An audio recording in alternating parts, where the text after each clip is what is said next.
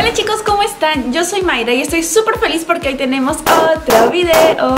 Y bueno, como ya habrán leído el título de este video, bueno, que está aquí abajito, hoy les voy a estar mostrando los productos terminados. Y de hecho hace muchos meses que no hago un video como este, o sea, mostrándoles los productos terminados. Antes lo hacía como que 4 veces al mes al terminar cada estación, pero no he tenido tiempo y no había estado haciendo. Pero ya, bueno, sin tanto floro, no olviden de seguirme en Instagram, en Facebook, porque siempre estoy posteando maquillajes y les estoy contando muchas cosas por mis stories. Y si les gusta este video y quieren ver mucho más contenido así, suscríbanse a mi canal en el botoncito rojo de abajo donde dice suscribirse. Denle un like si les gusta este video. Y nada, ahora sí, vamos a comenzar. Ok, lo primero que he terminado ha sido este pack de shampoo con acondicionador.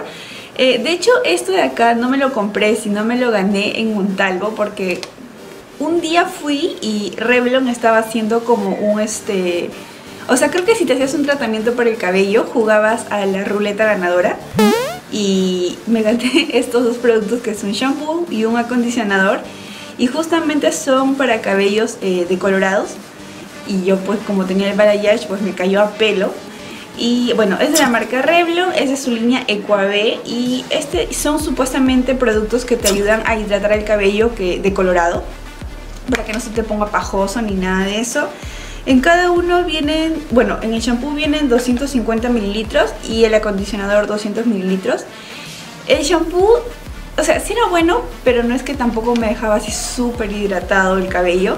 El acondicionador sí me encantó un montón, porque no lo tienes que enjuagar. O sea, me lavaba el cabello con el shampoo, usaba alguna mascarilla, salía, me secaba el cabello con la toalla. Luego me echaba este acondicionador en spray por todo el cabello y me lo desenredaba y me lo podía secar normal y quedaba así como que más liso. De hecho, o sea, los dos productos son buenos, pero digamos que el shampoo no me llegó a hidratar tanto como me lo esperaba. Y el acondicionador sí me encantó, y de hecho me compré luego otro porque hasta ahora lo tengo, porque en serio es súper bueno, lo recomiendo un montón. Como les digo, es de la marca Revlon y de su línea Equabe. Lo siguiente que me terminé es esta mascarilla de Sephora. Bueno, de hecho solo vine una mascarilla y la usé. Me vino en una cajita de suscripción peruana que lamentablemente ya no está, digamos, circulando, que eran las V-Box, que eran súper buenas. Bueno, me vino en esa cajita. Es una mascarilla de la marca Sephora. Tiene agua de rosas, es súper hidratante.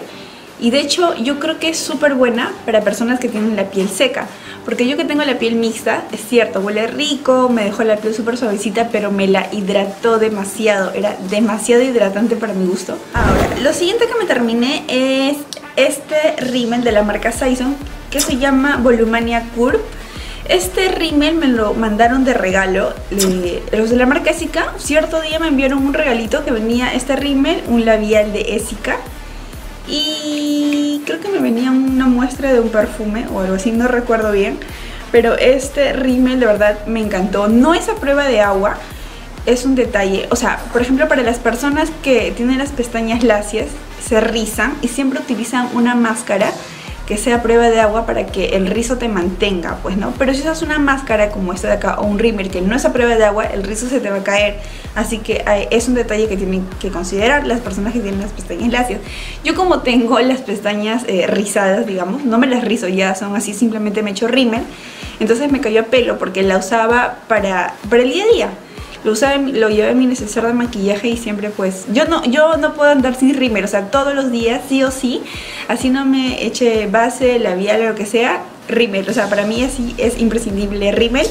Entonces este rímel me encantó porque te aumentaba el tamaño de las pestañas y se veían como que más rizadas, y sentía que le aumentaba el volumen. Es algo que a mí me encanta.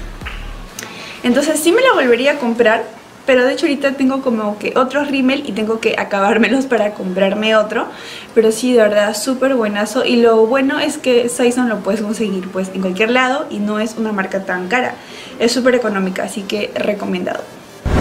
Lo siguiente que me terminé fue este pegamento para pestañas, que es de la marca Andrea. Y la verdad que yo estaba rezando para que se termine, porque, o sea, es bueno, pega, pero tiene un olor medio raro que a mí no me gustaba para nada. Y menos mal, ya se me acabó y ya tengo otro. Si no te molesta el olor, sí es bueno, dura bastante, es súper bueno, pero si te fastidia el olor como a mí, la verdad no te lo recomiendo para nada. Lo siguiente que terminé fueron estos polvos translúcidos de Oriflame. Bueno, supuestamente dice que son translúcidos, pero no. Son unos, a ver si cae, ahí está, cayó un poquito, pero no creo que se note. Es un polvito blanco en realidad, ¿ya? Que sí te matifica la piel, sí son buenos. Lo malo... A ver, espérense, para empezar, yo que soy blanca transparente, casi un Gasparín, estos polvos no se notaban que no sean translúcidos, porque estos dicen que son translúcidos, pero para mí no son translúcidos, como que tiene cierto color blanquecino. Si eres una persona más trigueñita, oscurita, obviamente este polvo va a hacer que te veas blanca y como que no va a ser un buen match con el color de tu piel.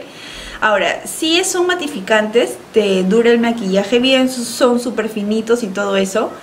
Y aparte de que son blancos, no son translúcidos, refleja el flash. Ese es un detalle muy muy grande. O sea, por ejemplo, yo me lo aplicaba, a pesar de que soy blanca, no se notaba supuestamente que tenía el polvo. Pero me tomaban una foto con flash y se refleja, me veía más blanca de lo normal.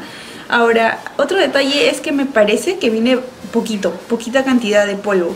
Porque no es que lo haya usado mucho. Por ejemplo, esto lo usaba cuando me levantaba más temprano para ir a trabajar y me daba el tiempo de maquillarme en mi casa sin usar los productos de mi neceser que ando o llevo en mi cartera.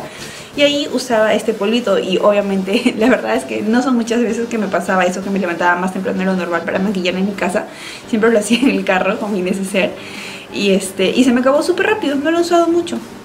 Lo siguiente que me terminé es esta, bueno, no me terminé, pero ya llegó al final de su vida. Es esta esponjita de Real Techniques, que lo he usado bastante, me gusta mucho, son súper suavecitas, crecen bastante cuando las mojas. Pero ya se empezó como que, miren, a desmoronar, no sé si se ve, ya se empezó a desmoronar. Y aparte un tiempo, me acuerdo que la lavé, la dejé secando y agarré otra esponja, que la de Juno, la que me compré para, no sé, para probarla. Y luego vi que se secó y le empezó a salir hongo. Así que no, dije no hay forma. Ya. Lo que pasa es de que las esponjas tienen digamos, un periodo de vida muy corto. ¿Por qué? Porque obviamente las mojas y mojadas te aplicas tu base. Casi me meten en la cara. Mojadas te aplicas la base, entonces absorbe. Por más que la laves, y a veces en el rostro pues tenemos, no sé, células muertas o hasta, no sé, el mismo sudor, las bacterias, mil cosas. La cosa es que esto de acá es un foco infeccioso, digamos, si es que no las aseas bien. Y pues de por sí, como es una esponjita que está siempre húmeda, pues no es recomendable usarla por mucho tiempo. Yo me imagino, según cómo lo uses, yo creo que, no sé, cada mes o 20 días cambiarla, según cómo la uses. Y eso sí, supuestamente después que la uses, o sea, después de cada usada, tienes que lavarla. Y tiene que ser con un jabón o un shampoo que sea desinfectante para que pueda matar las bacterias que se puedan alojar en esta esponjita. Ahora, lo siguiente que terminé, que se me cae, fueron estos polvos compactos de Saison. Están todos, esos sí los usé en mi neceser de maquillaje. Ahora, no es que sean los mejores polvos de la vida, que te mantengan matificada por mucho tiempo, ni nada de eso. Lo que pasa es de que hace tiempo yo grabé un video de maquillaje usando... ¿Cómo era? No, grabé dos videos. Primero uno, mis compras de solo Saison, y luego era otro que era maquillándome solo con productos de Saison para probar. Y ahí adquirí este polvo, entonces obviamente pues no lo voy a tener ahí botado, entonces lo tengo que usar. Por eso es que lo metí a mi neceser de maquillaje. Y como les digo, no es el mejor polvo de la vida que te matifica. Es un polvo simplemente que te sella la base por unas horas. Luego te sale brillo, tienes que secarte o absorber la grasita con estos pañitos y te lo vuelves a aplicar. Yo creo que por eso se me acabó también súper rápido, porque esto, bueno, también lo usaba todos los días porque esto sí está en mi neceser de maquillaje. Y como les digo, yo me maquillaba en el carro, entonces obviamente se me acabó. Pero sí, o sea, no es la gran cosa. Ah, pero ¿saben qué? Es caro. Creo que sí está más o menos caro en comparación a otros polvos de catálogo que son mucho mejores. Y el empaque es como que bien simplecito. O sea, es como que esos plásticos reciclados. No sé, o no estoy diciendo que el plástico que usan sea reciclado. Estoy comparándolo con un plástico reciclado súper simplecito que da la impresión que se te cae y pues se rompe.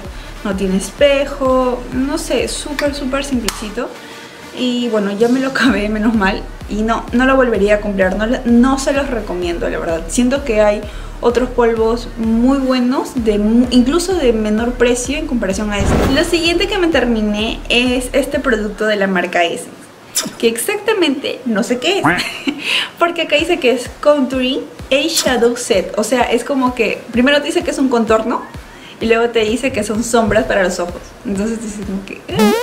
Pero en realidad, sí, miren, vienen así ya. No sé, ahí está, vienen dos productos. Acá tengo uno nuevo. Bueno, uno nuevo, semi nuevo. Ahí está, así, miren, viene un producto oscuro y uno clarito. Ahora, este de aquí, el que me he terminado, es en el tono 2. Y este de aquí, que está casi nuevo, es en el tono 1. Ahora, el detalle... ya, como les digo que estaba confundida, que no sabía qué era exactamente. Bueno, normalmente... podrías utilizar, ¿por qué contouring? Porque podrías utilizar este producto que es el más oscuro para broncear tu rostro o hacerte el contouring, y este de aquí que es el más clarito pues para iluminar tu rostro. Y también lo puedes usar como sombras. Ahora, ¿por qué me terminé este que es el 02 y no el 01? Porque el 02, el iluminador tenía brillitos y el contorno era como que más cálido. En cambio este de acá, los dos productos son completamente mate y el contorno es como grisáceo, no me gusta.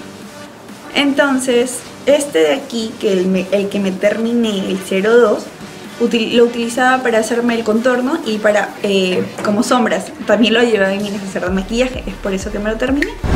Ahora, siguiendo con los ojos, tengo este sexteto de sombras que es de la marca BH Cosmetics. Esto me lo mandaron de regalo en alguna compra que hice en alguna ocasión. Es la sexta edición, 6 colores, paleta de sombras, eso es lo que dice. Ahora, son unos colores súper de invierno, súper otoñales. Pero de todos los colores, el único que me terminé y el que me gustó era este de acá, que era un marroncito. Entonces, esto también lo utilizaba o lo llevaba en mi neceser de maquillaje, por eso está así todo maltrecho. Y lo utilizaba para complementar el anterior que les digo. Todas las sombras aquí son con brillitos, entonces lo utilizaba en el párpado móvil. Entonces, por ejemplo, cuando quería algo más ligerito, utilizaba el oscurito que está acá como tono de transición y iluminaba mi párpado móvil con el iluminador de acá, porque era básicamente una sombra con brillitos. Pero si quería algo intenso, utilizaba este marrón en mi párpado móvil. Los demás colores están intactos y pues también ya lo voy a desechar. No sé si alguien de mi familia lo querrá, porque en serio los otros 5 colores están completamente intactos. Y por último, lo que me terminé es este combo. En realidad son 2 shampoos de la marca Redken que son súper buenos.